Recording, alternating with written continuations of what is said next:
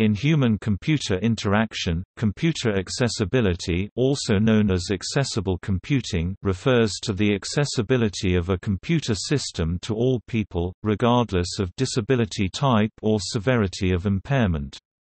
The term accessibility is most often used in reference to specialized hardware or software, or a combination of both, designed to enable use of a computer by a person with a disability or impairment. Specific technologies may be referred to as assistive technology. There are many disabilities or impairments that can be a barrier to effective computer use. These impairments, which can be acquired from disease, trauma, or may be congenital, include but are not limited to cognitive impairments, head injury, autism, developmental disabilities, and learning disabilities such as dyslexia, dyscalculia or ADHD. Visual impairment such as low vision, complete or partial blindness, and color blindness. Hearing-related disabilities including deafness, being hard of hearing, or hyperacusis. Motor or dexterity impairment such as paralysis, cerebral palsy, dyspraxia, carpal tunnel syndrome and repetitive strain injury. Accessibility is often abbreviated as the numeronym 11Y, where the number 11 refers to the number of letters omitted. This parallels the abbreviations of internationalization and localization as I-18N and L-10N respectively.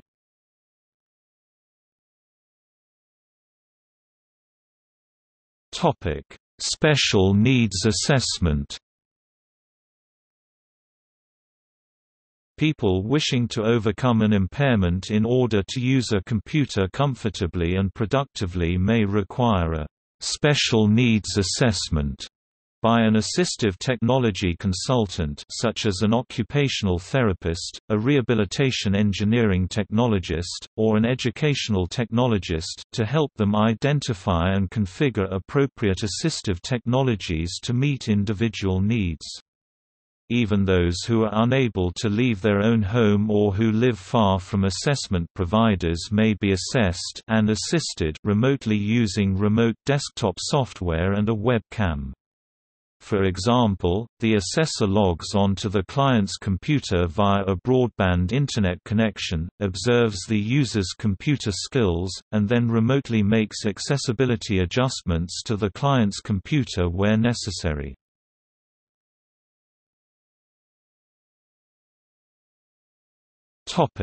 Considerations for specific impairments.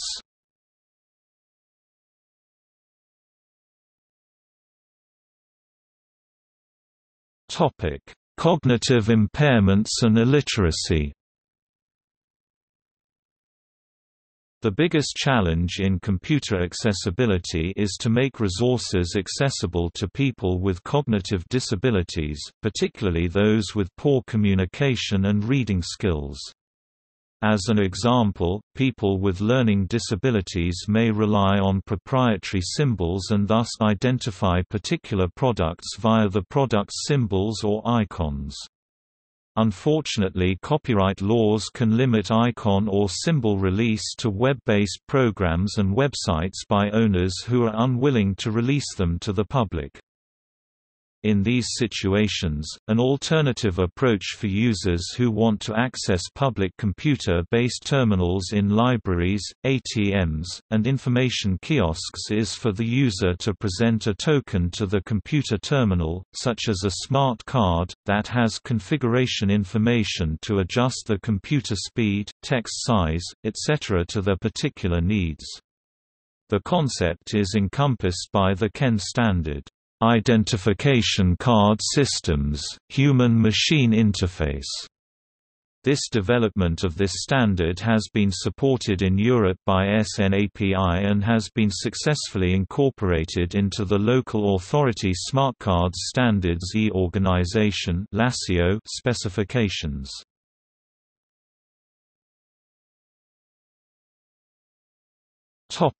Visual impairment.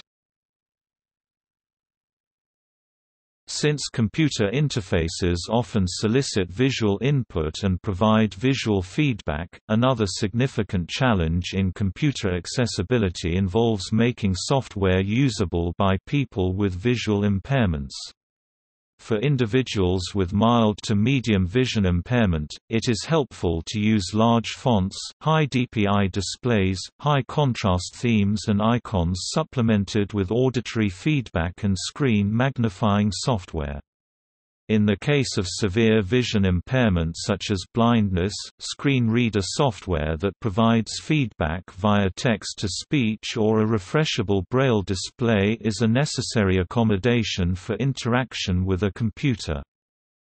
About 8% of people suffer from some form of color blindness. The main color combinations that might be confused by people with visual deficiency include red, green and blue-green. However, in a well-designed user interface, color will not be the primary way to distinguish between different pieces of information.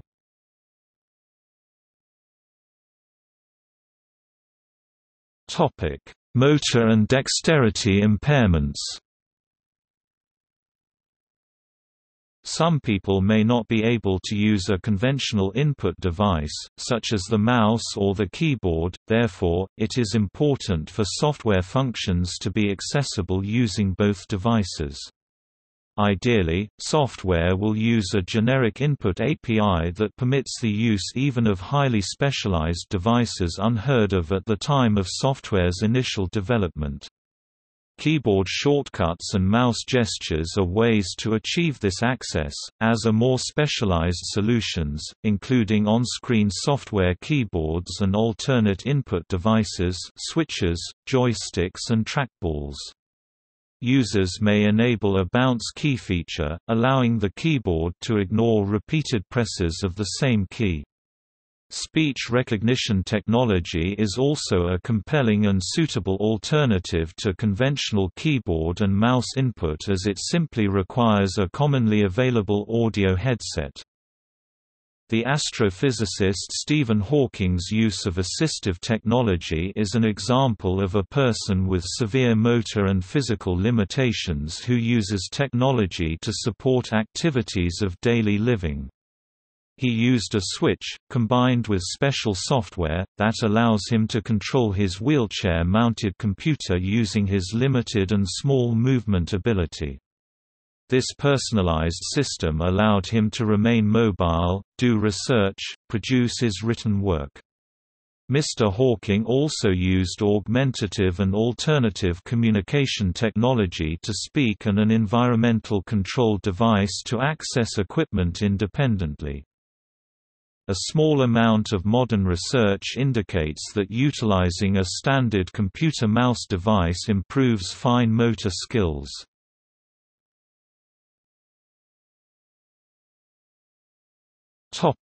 Hearing impairment. While sound user interfaces have a secondary role in common desktop computing, these interfaces are usually limited to using system sounds such as feedback.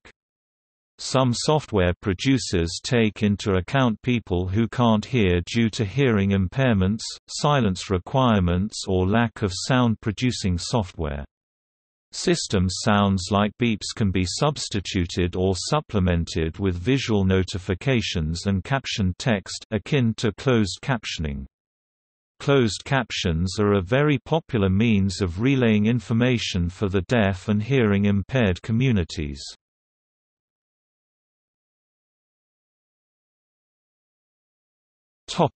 Software accessibility.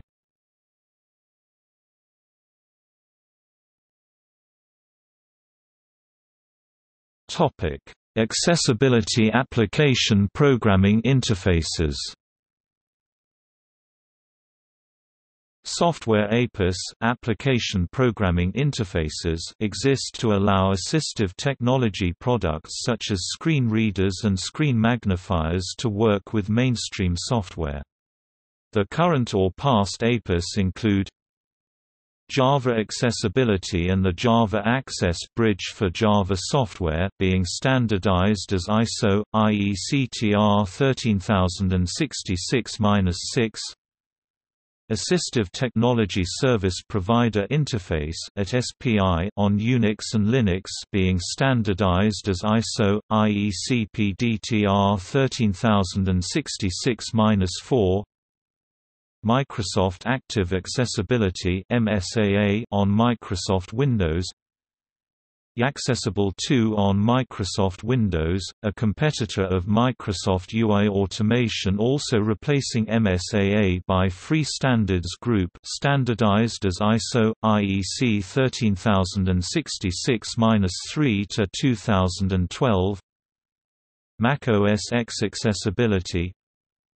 Microsoft UI Automation on Microsoft Windows, replacing MSAA. Some of these APIs are being standardized in the ISO/IEC 13066 series of standards.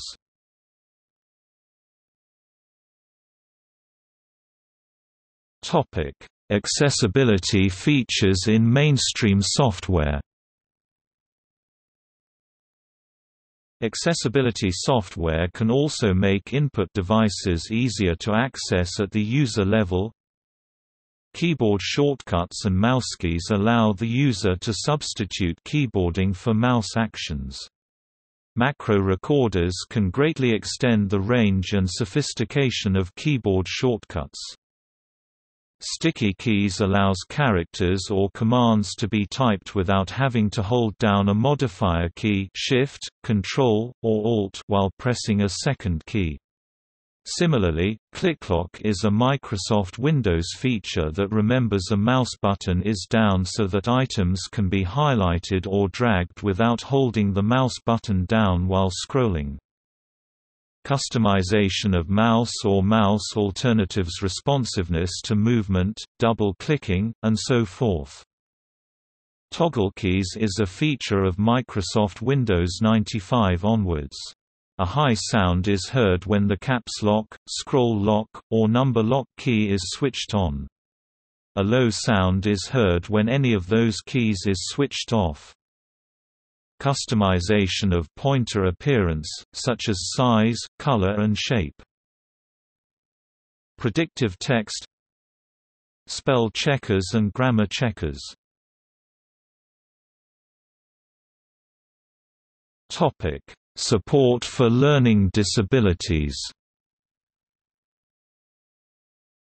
Other approaches that may be particularly relevant to users with a learning disability include cause and effect software, switch accessible software navigable with a switch, hand-eye coordination skills software, diagnostic assessment software, mind mapping software, study skills software, symbol-based software, text-to-speech, touch typing software.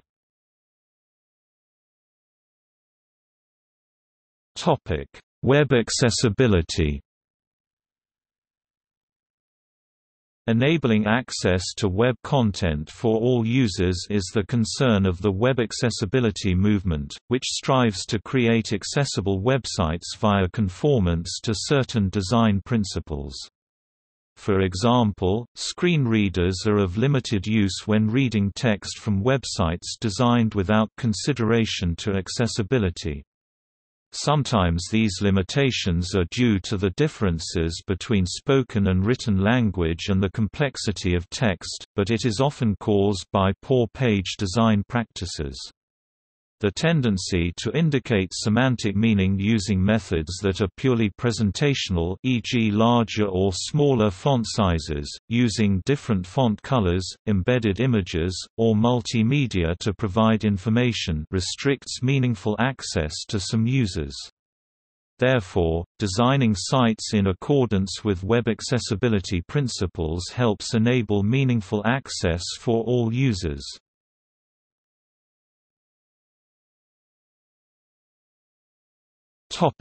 Open accessibility framework. The Open Accessibility Framework provides an outline of the steps that must be in place in order for any computing platform to be considered accessible. These steps are analogous to those necessary to make a physical or built environment accessible. The OAF divides the required steps into two categories, creation and use. The creation steps describe the precursors and building blocks required for technology developers to create accessible applications and products. They are as follows. Define what accessible means for the identified use of the platform. It must be clear what is meant by accessible, as this will differ according to the modality and capabilities of each platform. Accessibility features may include tabbing navigation, theming, and an accessibility API. Provide accessible stock user interface elements. Pre-built stock user interface elements, used by application developers and authoring tools, must be implemented to make use of the accessibility features of a platform. Provide authoring tools that support accessibility. Application developers and content authors should be encouraged to implement tools that will improve the accessibility features of a platform. Using these tools can support accessible stock user interface elements, prompt for information required to properly implement an accessibility API, and identify accessibility evaluation and repair tools. The use steps describe what is necessary in the computing environment in which these accessible applications will run. They are as follows. Provide platform supports. Computing platforms must properly implement the accessibility features that are specified in their accessibility definition. For example, the accessibility API definitions must be implemented correctly in the program code. Provide accessible application software. Accessible applications must be available for the platform and they must support the accessibility features of the platform. This may be achieved by simply engaging the accessible stock elements and authoring tools that support accessibility.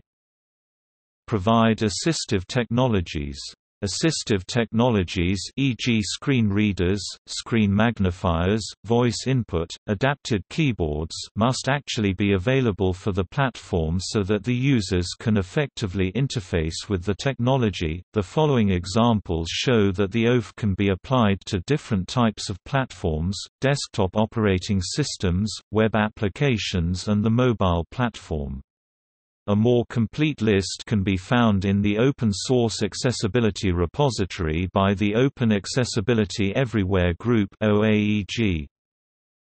Accessibility APIs include the Assistive Technology Service Provider Interface and UI automation on the desktop, ARIA in web applications, and the BlackBerry Accessibility API on the BlackBerry operating system. Other APIs are keyboard access and theming in widget libraries like Java Swing for desktop applications, the jQuery UI and Fluid Infusion for web applications, and the Lightweight User Interface Toolkit (LWUIT) for mobile applications. Support for accessible development can be effective by using Glade for the GTK+ toolkit, the DIAS plugin for NetBeans IDE, Xcode IDE for iOS applications. Accessibility inspection tools like Accessizer for @SPI and support for accessible authoring with the Accessidef plugin for LibreOffice and Apache OpenOffice also fit into this step. Support for UI automation on Microsoft Windows, support for ATK and @SPI in Linux GNOME, ARIA support in Firefox, and the MIDPLWUIT mobile runtime or the MIDPLCDUI mobile runtime that is available on mobile phones with Java are examples of APIs. The Daisy Player Amos on the Microsoft Windows desktop and the Aegis Contact Manager for phones with Java ME are designed for accessibility. The GNOME Shell Magnifier and Orca on the GNOME Desktop, GNOME's ATK Accessibility Toolkit, the web-based screen reader WebAnywhere, and the alternative text entry system Dasher for Linux, iOS and Android are examples of assistive technologies. The goal of the listed tools is to embed accessibility into various mainstream technologies.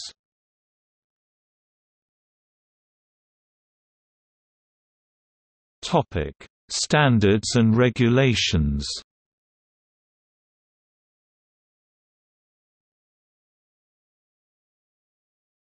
Topic: International standards. ISO 9241-171 ISO 9241-171, Ergonomics of Human System Interaction, Guidance on Software Accessibility. Compiled from independent standards experts, this document is the most comprehensive and technical standard for designing accessible features for software, covering all disabilities and all aspects of software. It provides examples of 2 priority levels, required and recommended, and offers a handy checklist designed to help with recording software testing results. The only trouble is that because of its complexity and technical nature, and with upwards of 150 individual statements, ISO 9241-172 is difficult to interpret and apply. Luckily, not every statement is relevant to every situation, therefore it may be advisable to identify a subset of statements that are tailored to the particular software environment, making the use of this document much more achievable.